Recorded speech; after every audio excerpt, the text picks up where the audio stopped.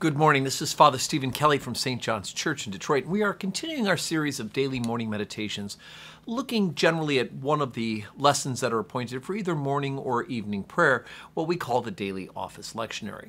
And we're continuing to plow our way now through St. Paul's letter to the Romans. This is one of the meatier, theologically important letters of St. Paul. I mean, they're all theologically important, of course. But St. Paul is laying out to the Romans as this letter of introduction the weightiness of the theology of the inclusion of both the Gentile and the Jew in the new covenant with God through Jesus Christ. And so obviously he's addressing issues that continue to come up in all of his journeys on why it is that, one, the Gentiles should be included in the new covenant when the original covenant was just with the people of the descendants of Abraham, Isaac, and Jacob, as well as to answer the important question is, why isn't it that more Jewish people are not coming to realize the truth about God in Jesus Christ, that Jesus is, in fact, the fulfillment of God's promise to send a Messiah?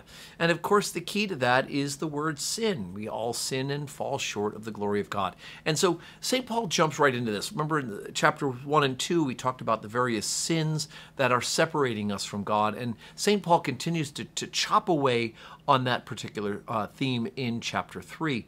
But he talks about what is the advantage then to being Jewish. Well, the advantage to being Jewish is that the Jewish people have the oracles of God. They have the prophets. They have the teaching. They are at least understanding. They have the knowledge of their sinfulness. The original covenant itself could not prevent their sinfulness, but rather gave them an understanding of how it is that they were supposed to live. Whereas the Gentiles just stumbled into sinfulness on their own merits or lack of merits thereof.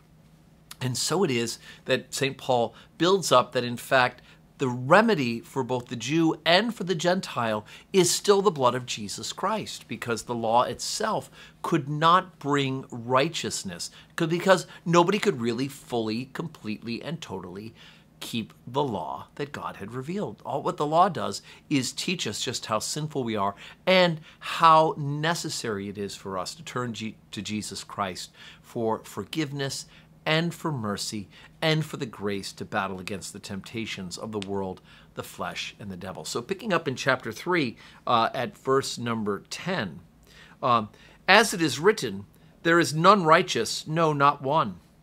There is none that understandeth, and there is none that seeketh after God. They are all gone out of the way. They are altogether become unprofitable. There is none that doeth good, no, not one. So that's starting to sound pretty dreadful and hopeless. Their throat is an open sepulchre. With their tongues they have used deceit.